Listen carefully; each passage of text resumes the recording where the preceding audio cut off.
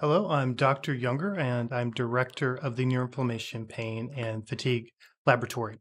So today the question is inflammation the cause of anxiety? This is a follow-up to a video I did a few months ago, and that video was called When Inflammation Causes Depression. Now, in the previous video, I showed where in the brain inflammation can cause depressed mood and what parts of the brain we would target if we're trying to treat inflammatory driven depression. So, depression is a very common consequence of inflammation. And we suspect, given all the studies that have been done by my group and other groups, that about 35% of people who have major depressed mood have a condition that's being caused by chronic inflammation. And so treating those cases of depression may involve using novel anti-inflammatory treatments. So definitely watch that earlier video on depression if you want that information. But when I did that video, the question came up, well, what about anxiety? Can chronic inflammation cause anxiety? If it can cause depression, why not anxiety? So I thought that was a question worth answering, and that's what I'm doing in this video. Now I'm going to give the short answer first, and then I'm going to go over the caveats and the exceptions. So the short answer is the relationship between inflammation and anxiety is much weaker than the relationship between inflammation and depression. So if I inject someone with lipopolysaccharide, and lipopolysaccharide is a chemical we use that activates the immune system. So it will engage your inflammatory response for about 4 hours. And we do this in the laboratory in the hospital. So when I inject someone with lipopolysaccharide, that will cause depressed mood. And the depression will be correlated with the dosage I give. So if I give a little bit of LPS, it'll be slightly depressed mood. If I give more of it, the mood will be depressed even more. So depression is a normal response to infection and to inflammation. We see that whether we do it in patients like with fibromyalgia or ME/CFS or healthy. Everyone shows that. In fact, groups that do animal studies, they see it in animals as well. So this is a very well-known consequence of inflammation. You have depressed mood. But anxiety reactions are less common. So anxiety doesn't seem to be a absolutely important aspect of the typical sickness response. So that's what we see in the lab. We just don't see a lot of anxiety, where we do see a lot of temporarily depressed mood. Now, the same thing happens if we leave the lab and we do kind of more larger population studies in different populations. We just don't see a strong relationship. We can measure inflammation by measuring things like C-reactive protein in the blood, and then we can see how anxious they are with self-report measures, but the two don't seem to be correlated. So when I look at my own data sets, I don't see a strong relationship between inflammation and anxiety. And other papers from other groups, they generally don't find strong relationships either. So I'm going to show you one related example just to kind of demonstrate what I'm talking about. Now, this right here is from a poster presented last week by my undergraduate student, Bailey. This is her first research presentation.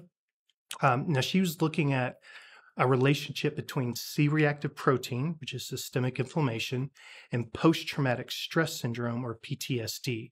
And she looked at this in veterans of the Persian Gulf War. So PTSD is not considered an anxiety disorder, but it is related. There is some overlaps with anxiety. And I basically want to show this, one, because we just released it and I like to show new data.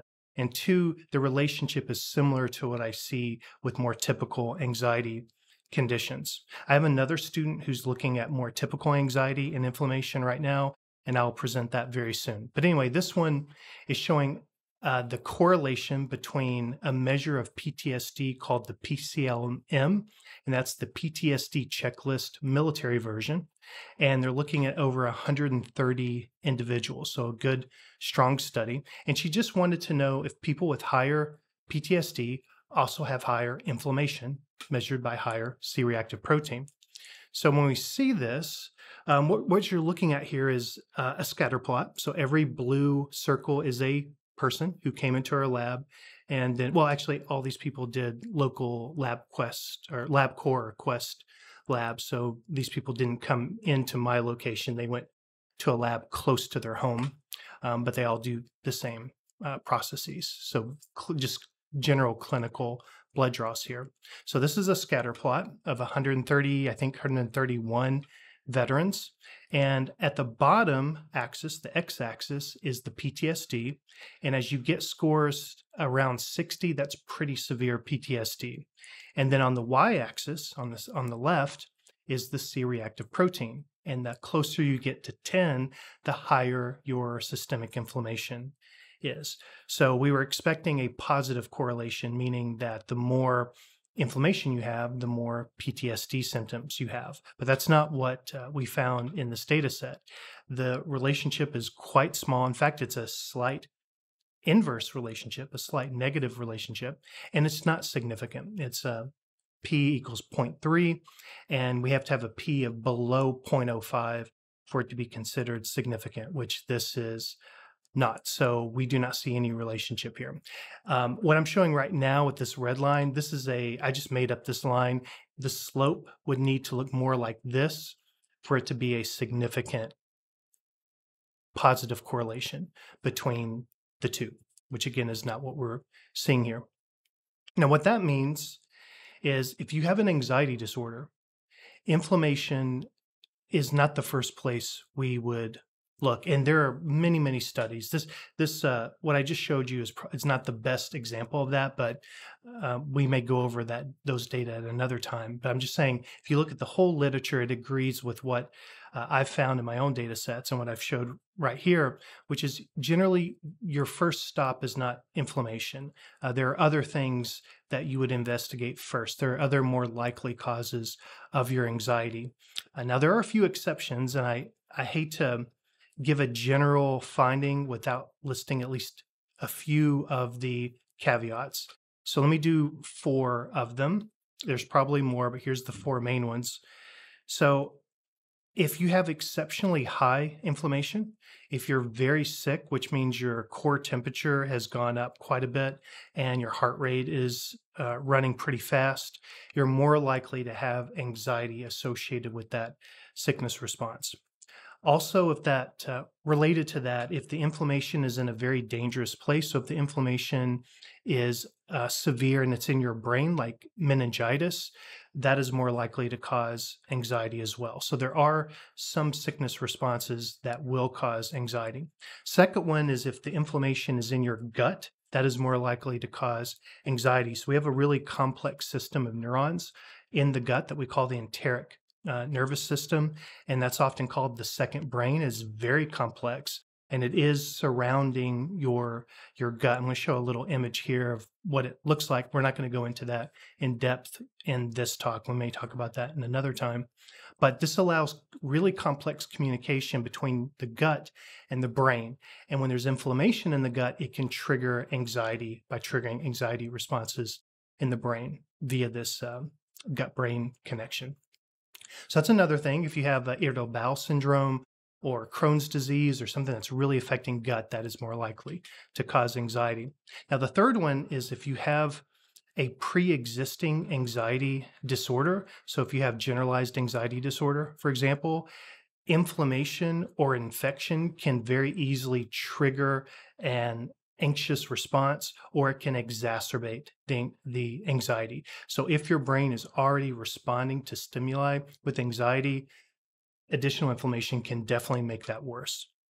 And then the fourth one is, now this one I don't have huge data sets on. I only have this data on 30, maybe 40 people, but it looks like that individuals with chronic diseases like fibromyalgia or ME/CFS, even if they don't typically have anxiety, they seem to me to respond to infection with more anxious responses. Again, when I inject them with lipopolysaccharide, they're more likely to show an anxious response. Again, even if they don't typically have anxiety.